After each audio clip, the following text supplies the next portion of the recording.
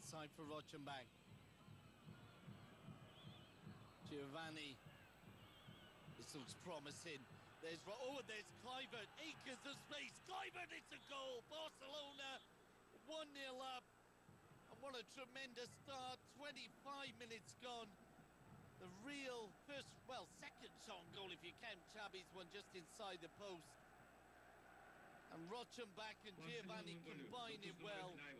Kluivert in plenty of space. I bet Patrick Kluivert would wish he could have this type of chance every week. Slipped it past Rustu very well indeed. And Barca are 1-0 up.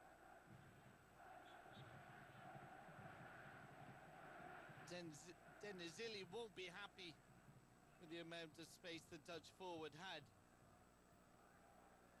But Patrick finished well. Reina jumping for joy. From Barca, under as much pressure as he might have imagined.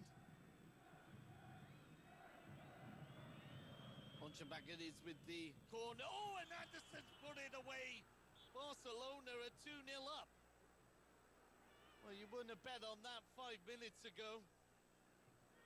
And no wonder Denizli is upset. Anderson with a free header. And the marking, I have to say, pretty atrocious. Anderson there, you can see him with his arm up, makes the run. Nobody picks him up. Samuel Johnson may raise his arms. He might have done better to have gone with the Swedish centre-half, and we're not complaining. Barcelona take a 2-0 lead. Barcelona golü 4 numara Anderson. There you have the stadium speaker reluctantly announcing that. Goal kick taken by Bonanno. Finds Abdullah. Oh, and Saviola might get on the end of this one. Saviola rounds the goalkeeper and he's got his goal.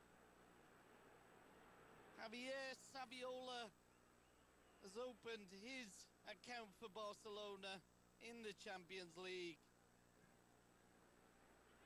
And a real mistake, another mistake by Mustafa Denizli's men mean that Barca are 3-0 up and looking good for a first ever away win in Turkey. Saviola doing everything right. Rustu was tempted to bring him down, but then it would have been 3-0 and 10 men. Dreadful pass back by Umit, and Rustu sold down the river. Saviola, of course, did well to be hovering. A real poacher's goal there from the Argentinian forward. And just when Fenerbahce were giving themselves hope, Saviola pounces.